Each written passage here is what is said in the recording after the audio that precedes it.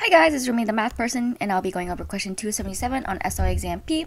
So pause the video real quick and try this problem yourself. Assuming that you already attempted it, let's just dive right in. Losses under an insurance policy are exponentially distributed. Exponentially distributed with mean 4. The deductible is $1 for each loss.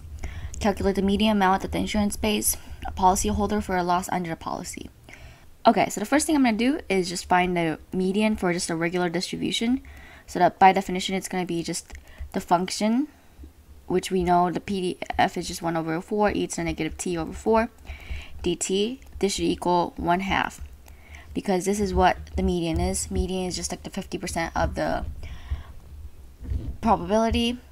So then this would equal, this part is just the CDF, right? Going from 0 to xm.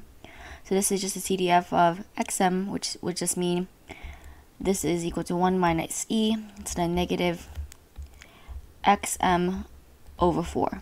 And this is equal to half. So solving for xm, this is equal to 1/2 equals e to the negative xm over 4. Taking natural log equals, this is equal to xm equals, I'm going to bring the negative 4 to this side, negative 4 natural log of 1/2.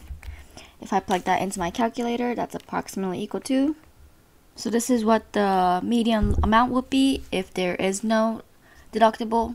We know the deductible is 1, right? So for example, if it costs $6, if the loss is 6, then and the deductible is 1, then the company owes 5.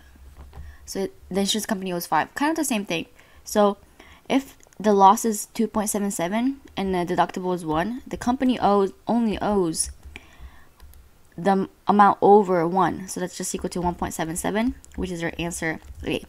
If you have any questions, feel free to leave them down below. Otherwise, make sure you like, subscribe, and share. Bye!